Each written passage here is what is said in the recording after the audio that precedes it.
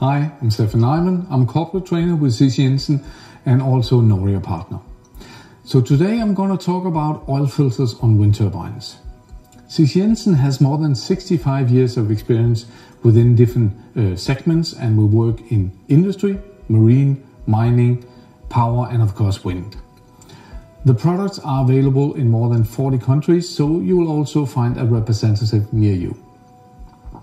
We have CTC filters on more than 120,000 wind turbines worldwide, and we work with all the major OEMs, so Siemens Gamesa, Vestas, GE, and you name them. C.C.JENSEN is a CO2 neutral company. That means that we're not producing excess of CO2, and we're using sustainable resources for our filters. So no chemicals, no plastic, no metals. So it's only the CTC filters that are as natural as the energy your wind turbines are producing. So when you use a CTC filter on the turbines, the benefits will be that you optimize the power output and the increased profit. You'll also reduce the lost production factor. You'll be prolonging the life of the component and the oil itself, and reduce any expensive repair. So we work with gearbox filtration, we work with pitch, and the main bearings if they're oil lubricated. So the gearbox is of course the heart of the wind turbine. There's huge forces involved here. The challenge is that when the oil film thickness is so thin and you have contamination in there, you'll have very expensive downtime, and you may even risk getting fines because you cannot produce electricity. Also, the oil will last shorter when it's contaminated, so you have to change the oil prematurely. The benefits of having a CTC filter on the wind turbine gearbox is that you have the filter with the largest dirt holding capacity, so it's designed for the normal service intervals, so you don't need to change the filter inserts untimely. And also when reducing both particles, water and oxidation or varnish, it means the components will last longer and the oil itself. So you will be reducing the maintenance cost and reduce the amount of unplanned stops. Well, some turbines don't have a gearbox if they're direct drive, but they also have oil in a pitch system. So the pitch is also very, very important. The challenge is, again, if the oil is contaminated here and you have high pressure in the components, you'll have maybe the erratic or malfunction of the hydraulic components, the valves and so on, and maybe even leakages from the hydraulic cylinders, and very short oil life if the oil is contaminated. So by putting on a CTC filter, you're having the varnish out, the particles, the water from the system, and that means that you will have a system that operates as it should do, and longer component life and oil. So the filter we're using is, for example, this one, the key filter. You can see the lid can pop up, so it's very simple to install and change filter inserts. It's designed for air contaminated oils, so designed for wind, and of course you'll be removing both particles, water and varnish from the oil.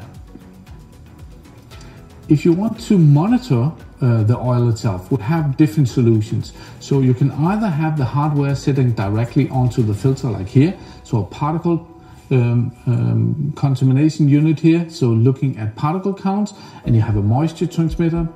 Or you can use the CMU, that is a more advanced solution where you have again a particle counter, moisture transmitter. You can also have an oxidation or varnish trend sensor, wear debris sensor, pressure in and out, and external sensors like the wind turbine on and off or load. So the software that works with the data, either you can use your own SCADA system, like for example for this one, or you can use our cloud-based solution that requires an internet connection, so it could be cellular or Wi-Fi, not so typical on wind turbines, but more Modbus or CAN bus cable. So the data that you get, you can either, like I said, analyze yourself, or you can let us do it with the Trender solution. This is, for example, the Trender Basic. This is an online monitoring cloud-based solution where we have hard limits. So if you exceed a certain limit, for example an ISO code 161411, you get a warning. You can also get a more advanced solution where you're working with machine learning and our mathematical models that will adapt it to the individual system. That means that the warnings are coming if the trend deviates from the normal operation patterns. So for example, if the cleanliness increases, so you have more particle counts, but the load of the turbines is not. By the way, do you know the difference between a pleated inline type filter and a depth media? The depth media, the cellulose filters we are using here, have a very large surface area. The internal surface area of these fibers is 120 square meters per gram, up to 150 square meters per gram. That means that an insert like this will have an equal amount of surface area as 60 football fields. Now that is crazy, but it means that you will be distributing the oil in an optimal way for filtration of particles, water and varnish. The inline filters here, of course, also important. They have lower pressure loss, but they have also a lower dirt holding capacity. I want to share a case with you.